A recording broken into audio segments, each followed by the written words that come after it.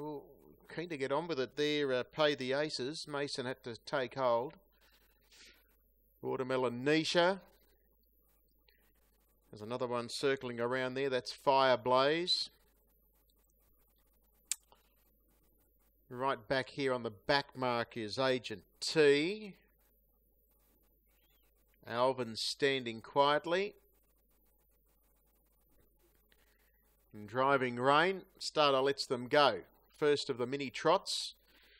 And first for the season too. Sweet Chili Willie actually bounced out okay, but not as fast as Pay the Aces, who's going up in search of the lead.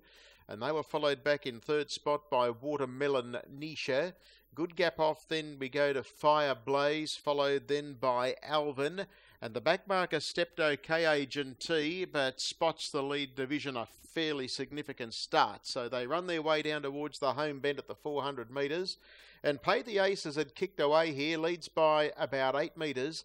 In second spot is Sweet Chili Willie, making good ground as Watermelon Nisha, and they were nicely clear of the rest. And that rest includes Alvin, and further back then to Fire Blaze.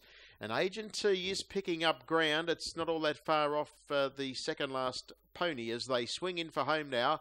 And Pay the Aces goes for home here for Mason Beresford. It's nicely clear. In second spot, trying to stick on there and run a good race as Sweet Chili Willie, and running on pretty well as Watermelon Nisha. They were nicely clear then of Alvin. Agent T has managed to get past Fire Blaze. So they flatten in and they're at the 200 metre pole. Pay the Aces still has a pretty good break here. Going into second is Watermelon Nisha. Trying to stay on is Sweet Chili Willie, and they were clear of Alvin, Agent T, and little Fire Blaze. The little legs are pumping hard. It's at the tail of the field, but it's Pay the Aces at the 100. Coming at it hard is Watermelon Nisha. It's Pay the Aces shaken up, slowly but surely. Watermelon Nisha and Jet Turnbull are coming out after this leader.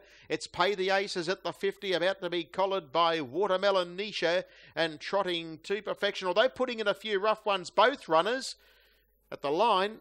Pay the Aces has fought back to beat Watermelon Nisha. Both were galloping with about 20 metres to go. Sweet Chili Willie ended up getting third over Alvin, Agent T, and at the 100 metre pole is little Fire Blaze. Well done to the kids, braving the weather conditions in the first. And they're racing again during the night.